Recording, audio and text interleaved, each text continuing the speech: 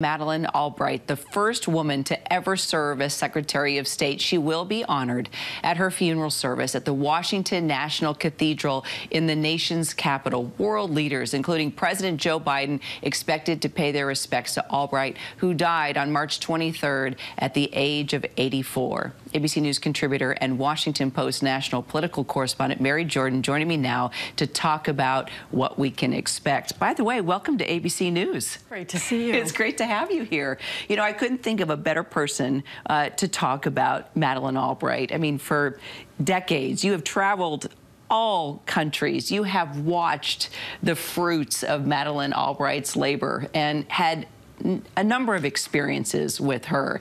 As you just look at today, overall, what are you thinking about when it comes to her legacy, who she was, and what she did, not only for the United States, but other countries across the world? I was on the Acela from New York last night coming in, and it was packed with people coming to the funeral. And you overheard people, and I think two things say why this town is full of dignitaries. Many flew in from around the world.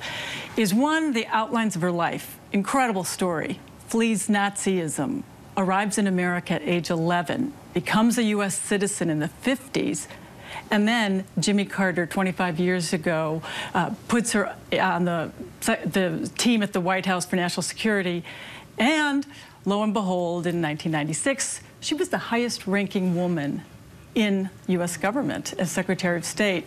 So it's an incredible story, but also many people on the train were talking about what she did for them personally. She had this ability. She was this little woman in high heels, you know, with a good sense of humor and always a book. Yet she always had time for mentoring people. You'll see probably at the funeral the president of Georgia and other female presidents around the world who will tell you and told me, Madeleine Albright inspired me. She said, we can do this. It's not a guy's world. And so it's two things. It's what she stood for, and then what she did for so many. And so when we think about that, and towards the last years of her life, you both teaching at Georgetown, and your daughter even had the honor of taking her class. So to the very end, like you said, she was being a mentor. She was trying to pay it forward and look at the younger generation to bring them up in a way to be a strong, fruitful woman. And imagine this.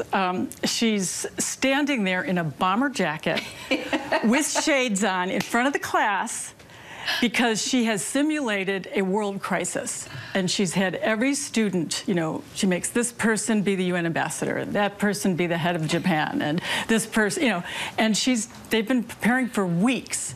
And this was quintessential Madeleine, because she told them, okay, the general topic is North Korea missile strike. So read everything, know everything. But at the last minute, she changes it up and she says, okay, what you're going to discuss now for the next 9 hours, and you have to stay there 9 hours with her, is we're not sure if it was intentional or not, but they just bombed a small city in Japan. Okay, how are you going to deal with this? But 79 years old, hours she's standing there in her high heels, watching each student and telling them, because she knew in that room somebody, or maybe more, were going to be diplomats. It was an homage to her father, who was also a teacher and scholar, that said, your job is to prepare the next generation of thinkers. And boy, did she do that. Live pictures now from inside the Washington National Cathedral. She even sat on the board at the cathedral and wrote about picking the gargoyles when they were making changes.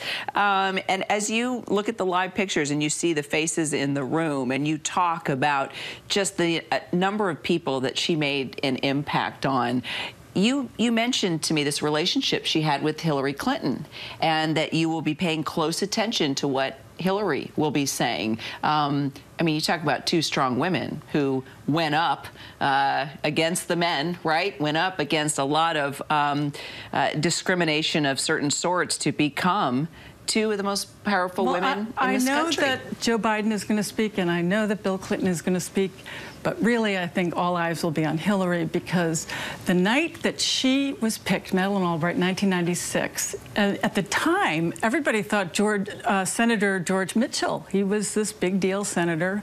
He was a front runner. There was another senator, Senator Nunn, and Hillary quietly had been pushing for her. You know, we got to do this. This would break the ceiling here. And from that moment on, they traveled the world together. They were very close friends. And Hillary eventually had the same job. To the very, very end, they were good friends. You know, Hillary talks about her as being a bureaucratic warrior. How would you define bureaucratic warrior? You know, I think the best way to describe her was in her own words. She used to say that she believed in what America can do to lessen the pain. And that meant, you know, it's not just we have to do something for another country because it's in our own national interest. We got to lessen the pain out there. She was so gung-ho on America. She was so grateful for what they did in Europe when the Nazis took over her homeland, and she never forgot the power and might of right, she would say. The power and might of right. She sure went up against the bullies, too, going back to Slobodan Milosevic. And, you know, she was a badass.